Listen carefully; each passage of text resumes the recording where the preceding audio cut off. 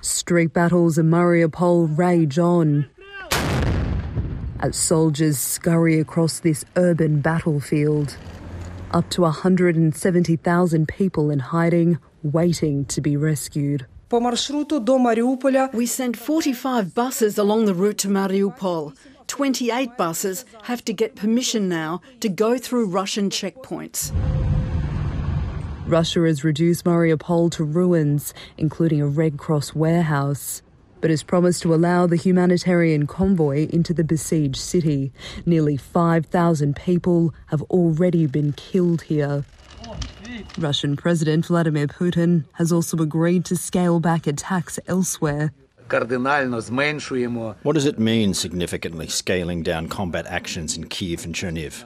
Does it mean there will be 100 rockets instead of 200 rockets launched? Or something else? Ukraine's Western allies believe there is growing desperation in the Kremlin and that Russia's president may be using negotiations to regroup militarily. Also in the Donbass, in Mariupol, in the Kharkiv direction, the Russian troops are accumulating the potential for strikes, powerful strikes. We will defend ourselves. Vladimir Putin is now demanding all payments for his country's natural gas be made in rubles and has threatened to cut off supplies to Europe. Moscow also wants Ukraine to cede territory in its eastern Donbass region to Russian-backed separatists.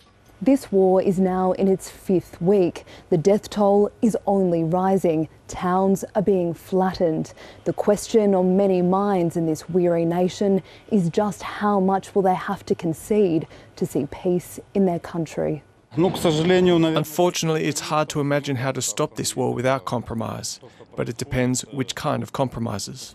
This region in western Ukraine was the only one not to back President Volodymyr Zelensky at the last election. Before the war started, that maybe he's not good enough or something, but after it happened, he took a position to stay with the nation, which means for us that, he's part of us.